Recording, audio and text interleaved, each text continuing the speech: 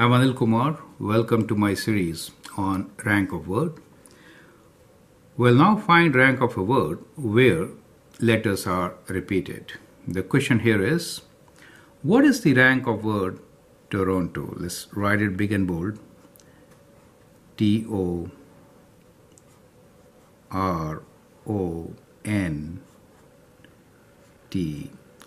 Toronto, right?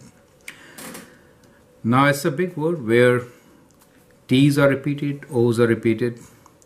How to find rank of such a word? We'll use the shortcut method, right?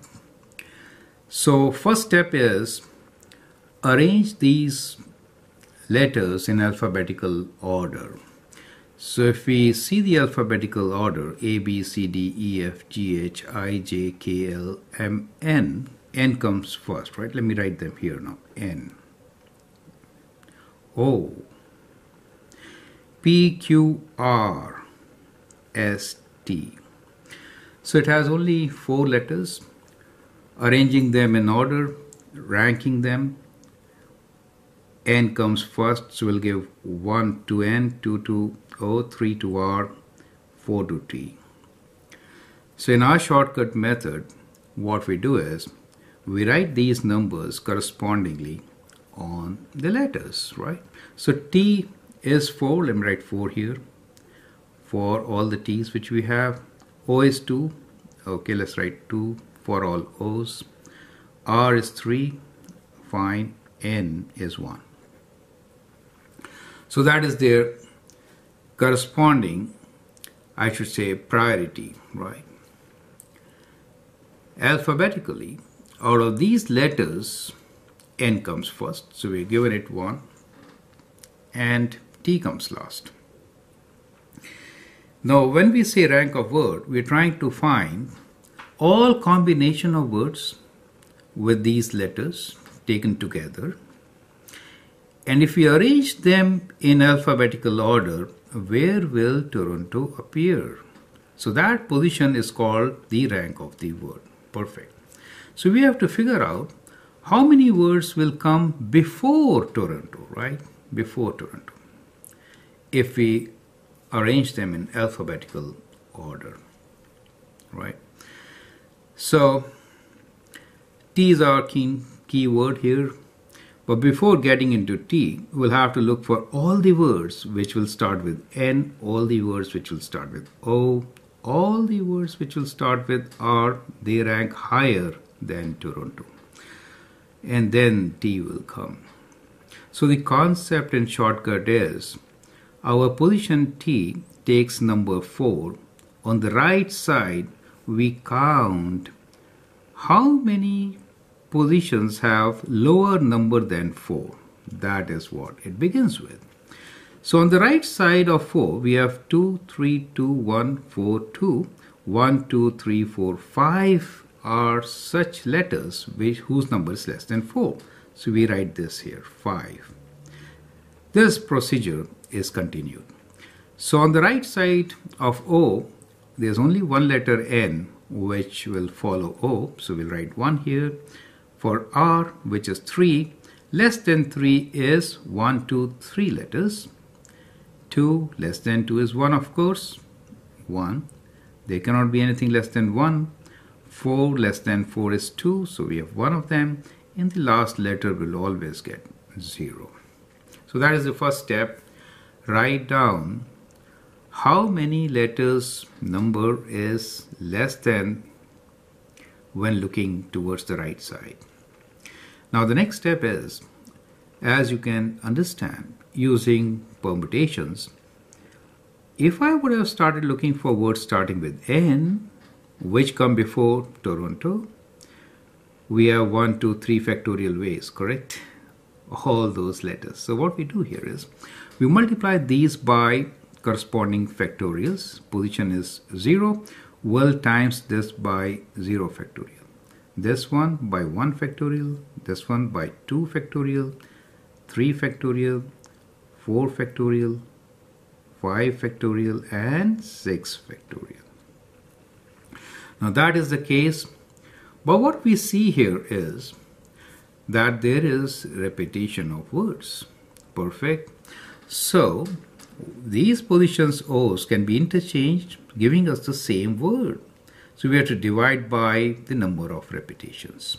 So if you look from Toronto side, then what do you observe? We have two T's. So divide by 2 factorial, and 1, 2, 3 O's. Divide by 3 factorial. Does make sense to you? This is from the concepts we have learned in permutations. Perfect. Now from O, if you look at, then what do we observe? From O, including O, we have 3 O's. So that should be divided by 3 factorial. Okay, we are always looking from the word to the right side. R, we got 2 O's, so we'll divide this by 2 factorial. O itself and the next O, 2 factorial. N, nothing repeats, so 1 factorial. I mean, there's no need to divide by anything. Is that okay? Anyway, just to maintain the symmetry. So we now know how many words will begin by a particular letter and how many combinations of those will come before Toronto. Now to get the answer, we just add these numbers, multiplying 5 by the number of times this factorial term is, and then finally, those are the words before Toronto. Finally, we'll add 1 for Toronto itself, right? So that is how we figure it out. So what we do here is we multiply 5 times, so let me rewrite this as 5 times 6 factorial over 2 factorial, 3 factorial, plus, we just add them, right? 1 time, let me write dot better, 5 factorial over 3 factorial plus 3 times 4 factorial over 2 factorial plus 1 time 3 factorial over 2 factorial plus 0 times, let me write 2 factorial plus 1 times 1 factorial, plus 0 times 1 factorial, plus, okay, plus 1, okay. That's what we got. Now we can use the calculator to do our calculations, or we can simplify and do it, right? So anyway, you could do anyway. So what we get here is, let's do this.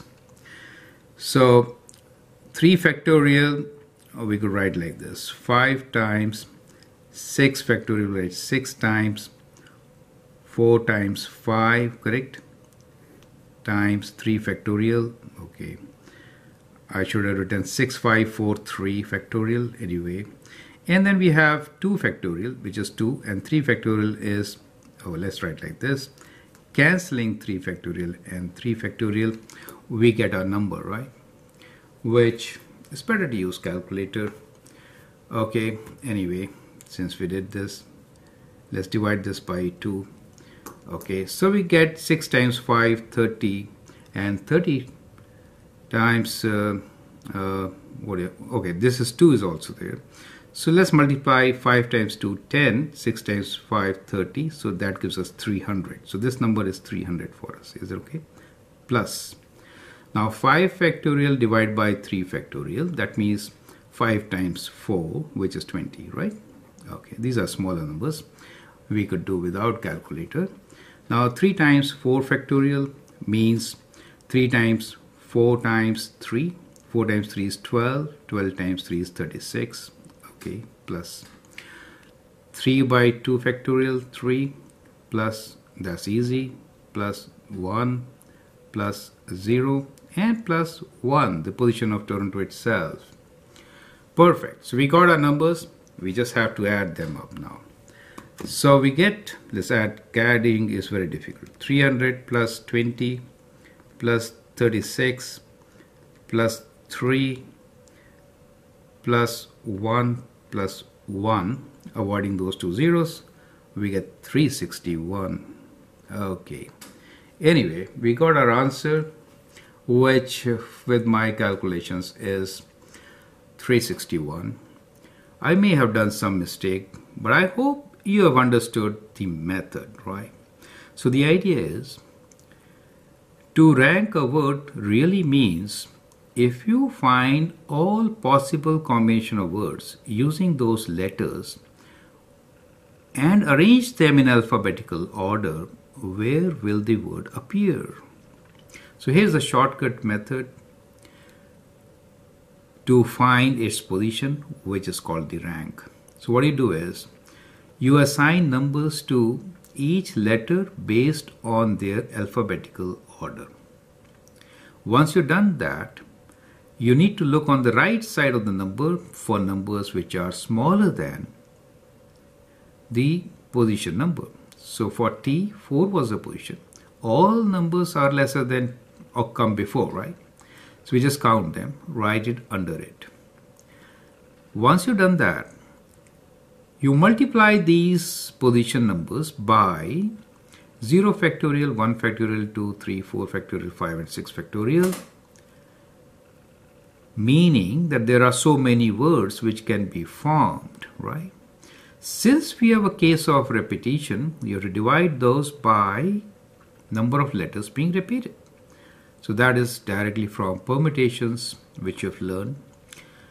Now multiply these two, add them up to get the position of numbers before the number. So Toronto will be the next position, so +1 for that. I hope that's absolutely clear. That is how you can use a shortcut method to find rank of any word. I hope that helps. You can always post questions. Feel free to share my videos and subscribe to them. Thanks for watching and all the best.